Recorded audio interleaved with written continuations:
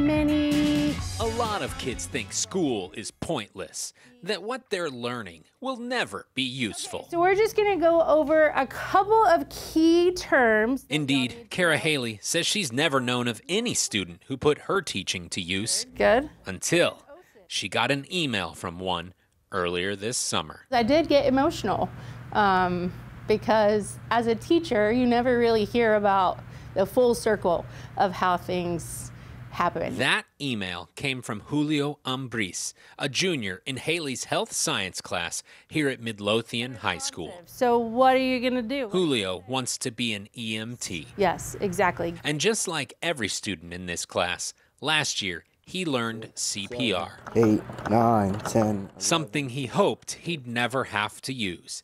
At least, not so soon.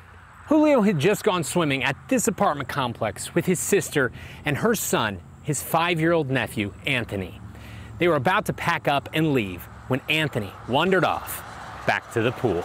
So we looked in the pool and we saw him under the water.